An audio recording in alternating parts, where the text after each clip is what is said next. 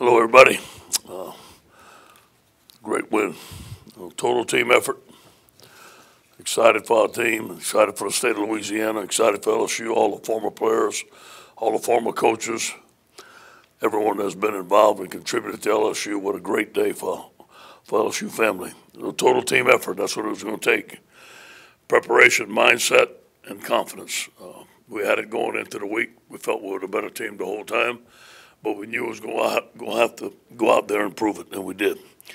I thought our offensive line played phenomenal. James Craig has done a great job. To see the transformation of our offensive line from one year to the next has been really remarkable, and give him credit and give Lloyd Cushenberry and Damon Lewis the leadership that they've done with that offensive line. I'm very proud of them. The play of Clyde Edwards-Helaire, as we all know, was phenomenal. One of the best efforts I ever seen a football play in my 35 years of coaching. And also Joe Burrow. Those guys were great on offense. On defense, Kelvon Chancellor had his best game. 10 tackles, 3 tackles for loss. The interception that Patrick Queen he got right before the half, helped us win the game, and the fumble recovered by Ray Thornton. I thought those were some good stuff. You know what? I'm talking to the team today. Today's Tell the Truth Monday. And although that we won a big game, we didn't play our best for 60 minutes. I thought we played our best for the first half. Some parts of the game we played well in the second half. Some parts of the game we didn't. And I'm going to challenge our guys to play their best for 60 minutes. So that's what we're going to talk about today. On the Ole Miss, we're going to treat this week just like any other week. We're going to go through the process. Today's Tell the Truth Monday. We're going to enjoy the win. We're going to have a 24-hour rule. Then press on to Ole Miss. I'll tell you a little bit about them. First of all, they put this game on their calendar. This is the game that they want to win. This is a rivalry game.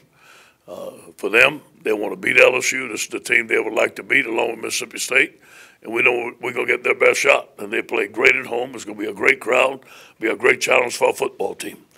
On offense, they're a spread offense. They're very, very difficult to stop on offense. They have an excellent running game, 247 yards rushing per game. They're led by quarterback John Plumlee, number 10, dual threat quarterback, elusive runner, has almost 800 yards rushing. Second in the SEC in yards per carry and 7 touchdowns. Jerrion Early is a kid that we recruited, a dynamic runner, a dynamic back. Elijah Moore is their leading wide receiver. On defense, they are 3-4. They moved from a 4-3 to a 3-4 to 6 returning starters. They're only giving up 24 points a game, 123 rushing, 274.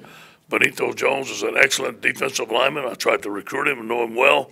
Sam Williams is a good rusher, has 5 sacks this year. And they're very solid on special teams. We're very proud of our football team, and we're happy for all the things that we've accomplished. But still, we got to focus in on one game at a time. We have not by far reached our goal. There will be bigger games down the road for us to play in, and this is the biggest game we play in because it's our next opponent. Any questions?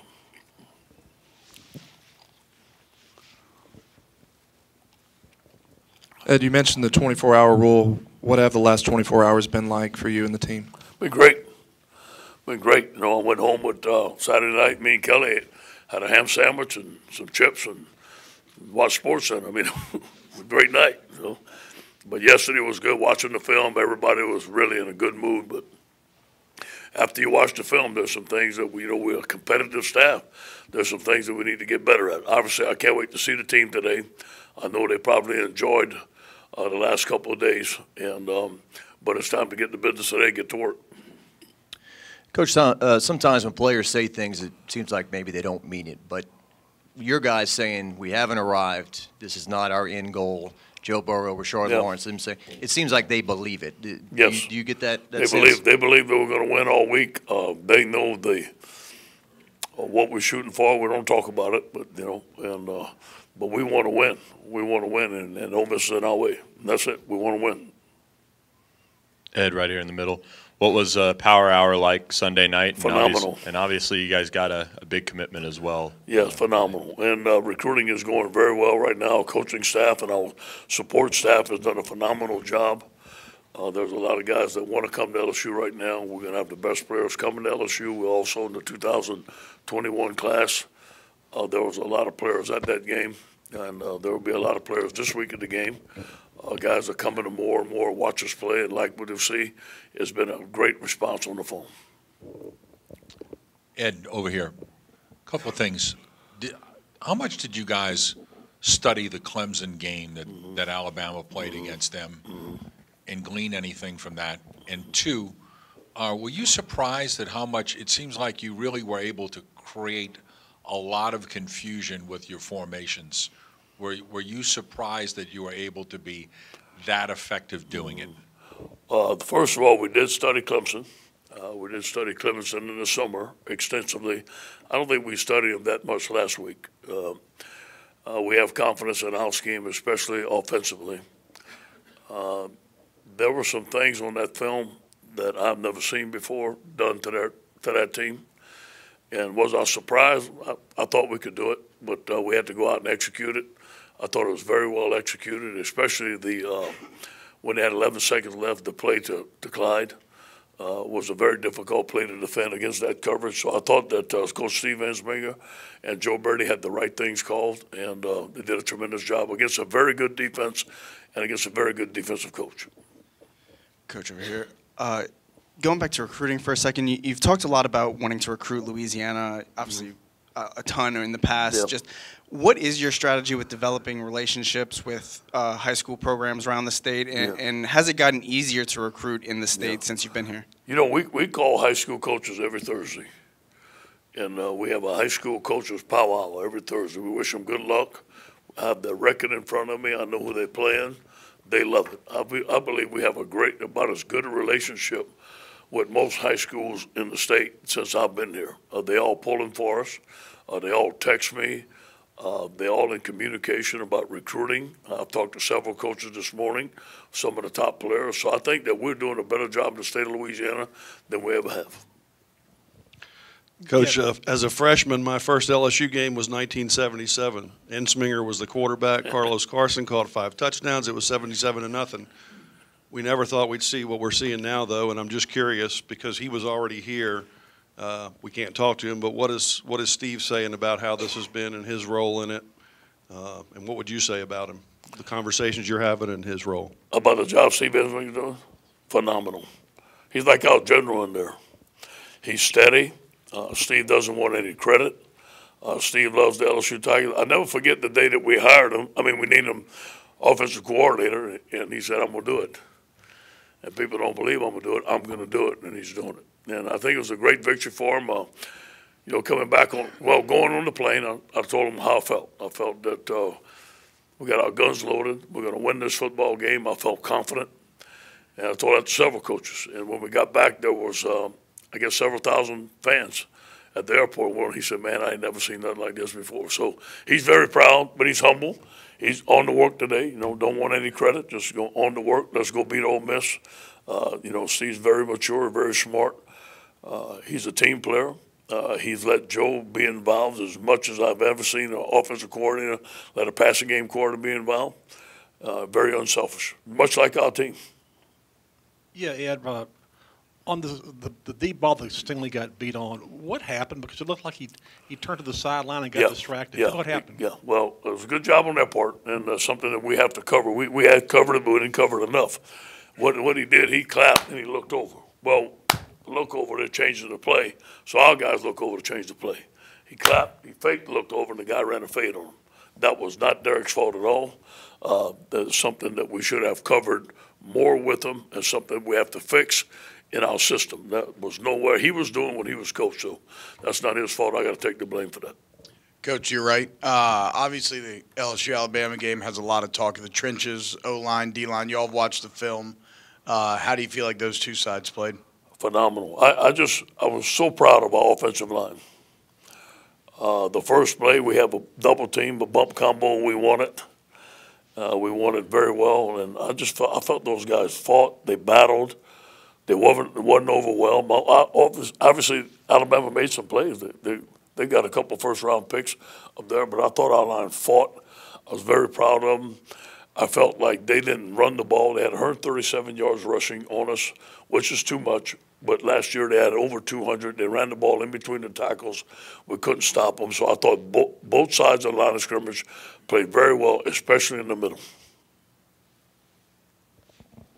Over here in the front. Two-part question, but pretty simple. One, do you ever get calls or inquiries from other people in coaching who maybe their first big job didn't go as well as they had hoped, but they always believed if they got in the right circumstance, the second chance it would go a lot better. And the second part is just, I'm sure you would have loved to have killed it in your first job, but do you like the kind of moral of your story about learning and growing and having it? Sure. First of all, not many coaches call me. I don't know why. I can't answer, but I don't call many coaches neither. I got my staff here, and those are the guys I talk to. I go and talk to Kelly and my kids, and that's about it. Ole Miss was a great opportunity for me as a young coach. I wasn't that young, but it was my first job. It was in the SEC. I learned a lot of things. I learned how to do things. I learned how not to do things. So I'm very appreciative of that job. I don't like the results.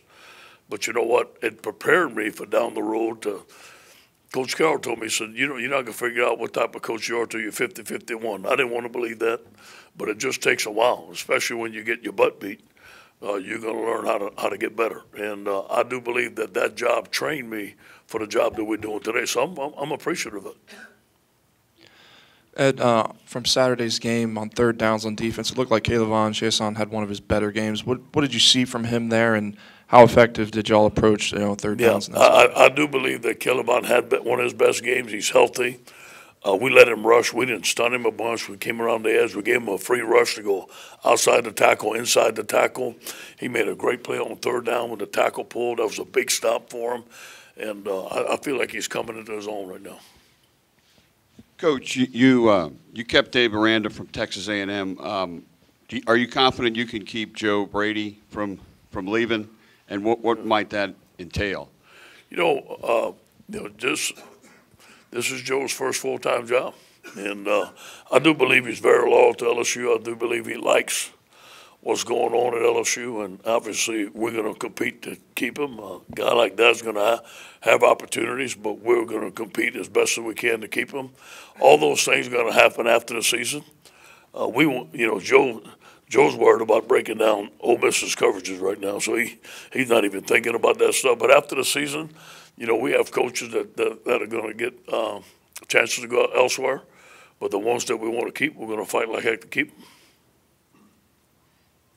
Ed, I saw a picture that people put signs in your yard congratulating you after the game. Anybody ever put a for sale sign in your yard? No, I don't think they had to do that. Anyway, to that end, you've seen both sides of this. Yes. You've had the praise, you've had the criticism. Sure. Everyone's loving you and your team right now. But does this help motivate you and drive you to know you're only as good as your last game, your last season? No question. No question. You got to keep going. And Pete Carroll taught me this. Ed, don't read it. When you do well, it's going to make you too high. When you do low, it's going to make you too low. You got to stay in the middle. Got to stay in the middle. So I just stay in the middle. Stay in the middle. It's not about me. It's about our team. There's a lot of good things that have happened to us. We got Joe Brady. We got Joe Burrow. We got an excellent staff. This is just a culmination of a lot of hard work. You went with 6 defensive back sets a lot on those third downs. Is that something that's pretty much made for something like Alabama, or is that something you could see yourself using more? Well, you see them receivers there. We could have put 12 in it sometime. I don't know. But that was some of the best receivers we've seen, so I think that's part of it. Coach, what is your opinion on your players live streaming and things in your locker room after the game? I wish that wouldn't happen. That shouldn't happen. And I addressed the player that did it. He felt bad about it. They so used to having those phones on them all the time. I mean, we have pregame meal, and I said, okay, well, you turn your phones off just a little bit so we can say the prayer. So we say the prayer, and boom, they're back on their phone. So, I think that's just the product of today. Everybody carries their phone with them all the time. I don't think it was done with malintent or nothing like that. So I addressed it with the young man. I don't think it's going to happen again.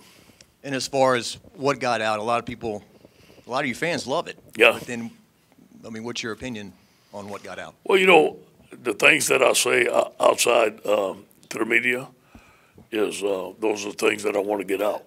And if I wanted that to get out, I said that outside. But, you get emotional. You talk to your team. It's your family, just like we all talk to our family.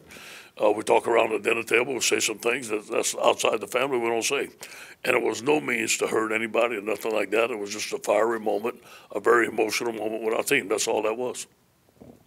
Coach, over here, a couple of things. Number one, this happened in 2011, and then, of course, we know there was a rematch. How much have you cautioned your players about, understanding that if things go the way you hope they go and the way they hope they go, this could happen again? Mm-hmm. And number two, after the game, I asked Jamar Chase about what the difference was, and he said, without a doubt, he just said two words: coaching, coaching. Mm-hmm. Can you kind of elaborate on that, please? Well, yeah, this could happen again. Never can tell. The focus is going to be on Ole Miss. I think that we have a mature enough team not to look down the road, and because if we don't beat Ole Miss, it won't happen.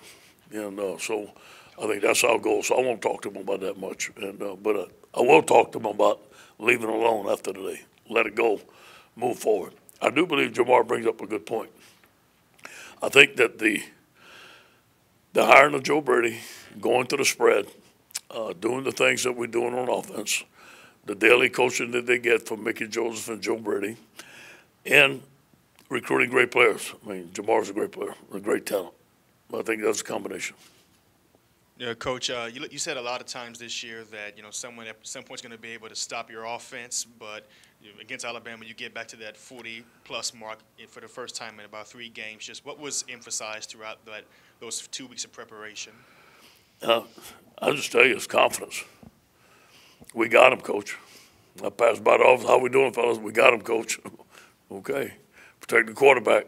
They had him. They did a good job. And obviously, we had 2 touchdowns we missed. You guys saw that. And we had an overthrown ball that would have been a touchdown. We had a blitz that we didn't pick up, that Jefferson was wide open. So as we watch the film, we feel like we left some stuff on the table. And again, we played our best football for maybe a half. The second half, we didn't play our best football. We got to play for 60 minutes. Coach, up top, Cade York answered the bell with 2 long kicks. What was the message to him after, and what was his preparation like? Yeah, good job. Cade was struggling with a hip flexor, and he'd go through some weeks without kicking and try to kick in the game, but he's healthy now. He's confident. Again, let's tell him good job. Nothing too high, nothing too low. Coach, Clyde Edwards-Helaire, I know what you said after the game. Now that you've watched the film again, what can you say about Clyde? Unbelievable. I don't know if I've seen a performance like that as a football player in a big game like that. I really don't. I don't know. I can't recall. I can recall Reggie Bush doing things like that. I can call Warren Sapp dominating some games, but that's right up there with it, man. As far as a dominant game. And he said something like that: throw your heart on the line and your body will follow. Phenomenal saying. And that's him. I'll say it again. He's 6'4", 270 when he runs that football. Hey, Coach, right here. A number of your players just kind of went out for short stints against Alabama, but I guess now, what is the overall health of the team after a big game like We're that? about as healthy as we've been. Austin Deckles is going to be doubtful this week. Other than that, we'll be fine.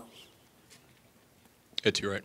I do have an Ole Miss question. 2 new coordinators this year with McIntyre and Rich Rod, just both obviously accomplished coaches, but how different are they with those 2 guys coordinating maybe than a year ago? They're totally different on both offense and defense. On offense, it's more of a quarterback run. Rich Rod is a great coach. There's a hurry-up offense. There's not a lot of time in the line of scrimmage. He's a very smart coach.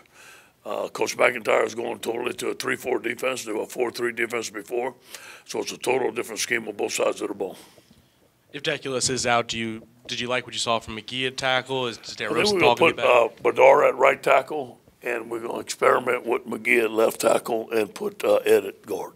Well, is Dare Rosenthal healthy or available this week? Dare Rosenthal will not be available this game. Ed, you spoke about Jason earlier. Caleb Vaughn, is he? In what ways is he more than just a pass rusher for you guys? I mean, it seemed like he was dropping more in this game, and how does he in that? Yeah, well, that's the job description of outside linebacker in our defense. He's the bench linebacker. Now, we want him rushing most of the time. But there's some times where we're blitzing from the other side, and there's some certain coverages where he's got to drop, and he's athletic and can do it. So, and we're stunting him more. That's where he's making those tackles for losses. Was that kind of the stuff to save to confuse Tua a bit? Was that some of the stuff to save to confuse Tua a bit for this game? I don't know. I don't know how much that confused him. I don't know if it did or not, to be honest with you. There's a lot of plays he didn't look confused. Coach, were you proud of your team's composure in terms of penalties? There was kind of a cheap shot on one of your guys in the first half, and your guys didn't, retaliate to that. I thought we handled the game. I thought, as a coaching staff, started with me, handled it a little bit better than Auburn. Auburn were a little bit overhyped. Wasn't going to overhype this game at all. We went in there with confidence. We said we're going to play with poise and confidence, and we're going to play discipline football. I didn't have to tell them this but more than one time. We're not giving them anything, nothing. I think they got the point.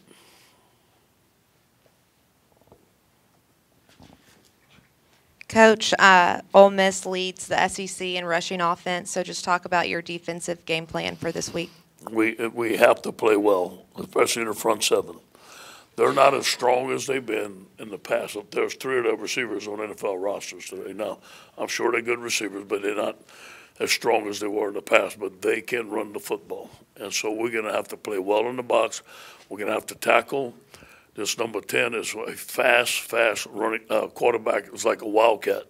So we have to play well in the box.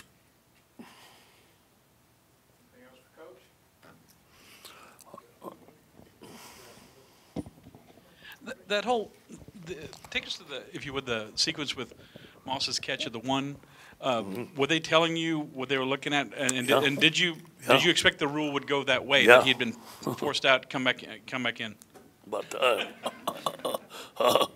hey, when we got that call, it's all day. But here's what happened. Obviously, you guys saw it, right? He was out of bounds. I don't know which foot it was out of bounds. And he came back, he put his foot in bounds and caught the ball. It was clearly in bounds. But the defender had a slight nudge and nudged him out of bounds. So if you get pushed out of bounds, you can come back and be the first one to catch the ball. And that was the ruling. And I want to say this is the best officiating game that I've been a part of. I thought those guys did a tremendous job officiating this game. And I called Steve and I told him that. It's right. A follow-up on what Jock asked about the personal foul after the turnover. There was a similar play when you all played Wisconsin after a turnover, if you remember that, up at Lambeau Field. Yeah. And an offensive lineman hit a guy late, and I think there was a suspension involved as well. Is that something where you submit that to the league office? I guess a lot of people might have been confused why the player was allowed to continue after that play. Yeah, I think that's something we'll talk about. We haven't talked about it, but since you brought it up, we will talk about it. And when we got that catch, when that catch was not overturned, I wouldn't complain about anything else, man. And I know the NFL game is a different game, but will you use the Saints' loss yesterday to warn your team, about the next 2 opponents? Here's what I learned about games like this. Okay, not to speak that way, not to speak in terms that we're going to play the LSU standard performance, and saying that without speaking the other way. So we're going to stay positive. I'm going to expect them to understand that we played our best for 30 minutes. We didn't play for 60 minutes. We have to improve, and I'm going to take that approach. Hey, guys.